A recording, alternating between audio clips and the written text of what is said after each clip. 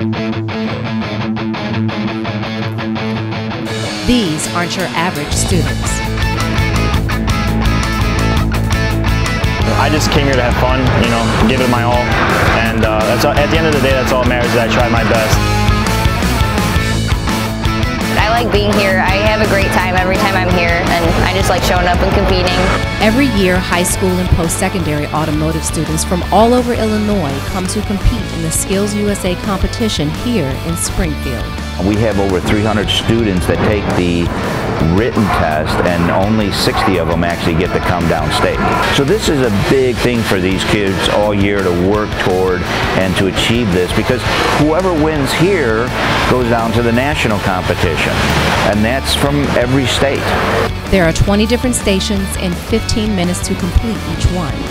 Everything from brakes to air conditioning, electrical, wheel alignments and balancing, and even job prep. Personally, the hardest part is the interview for me. Like, I'm okay with the hands-on stuff, but then when I have to talk about myself, it's like, yeah, that's the trickiest part for me.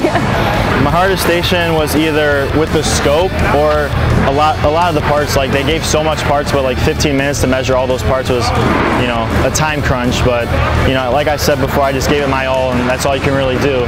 It was a little overwhelming. I mean, at the electrical part, not really my strong suit, so I was a little nervous. But I mean, overall, it was, stuff I do every day at school. So once the nerves settled down, I was okay. I thought it was pretty cool. The electrical stations, however, dominated the competition. Today, cars are smarter. It's like having a computer on wheels. You have some cars like a Lexus or something, they'll have 90-some different modules on them that are all communicating with each other. So it's very important that they get a good grasp on electrical and electronics, because that's where everything is going. I mean, there isn't a part on the car now that doesn't deal with electricity. But none of this would be possible without local 701 members who volunteer their time. They enjoy giving back and mentoring the next generation of mechanics. I speak to them and talk to them about the benefits of a union. We got a few minutes or so. I ask them, okay, what's your career goal? One of the best things about learning a trade is the work generally can't be outsourced. Think about it. If you need to get your car serviced, you aren't going to send it to China. There's jobs going overseas and crossing borders, but you know what? The knowledge that you get is yours. It's yours stuck up in here, and nobody can take it, and nobody can take it somewhere else and say, we can do it over here. They got to come to you. For these future auto mechanics, programs like this are essential. For many, having a skilled trade is an ideal route to the middle class. I feel like this is a good substitute for those kids such as myself, because I'm more of a hands-on kind of guy. I'm not really bookwork kind of person. So I feel like this is really important to keep these things, keep schools like this and competitions like this. Not everybody has sports, but we have this. This is our sport.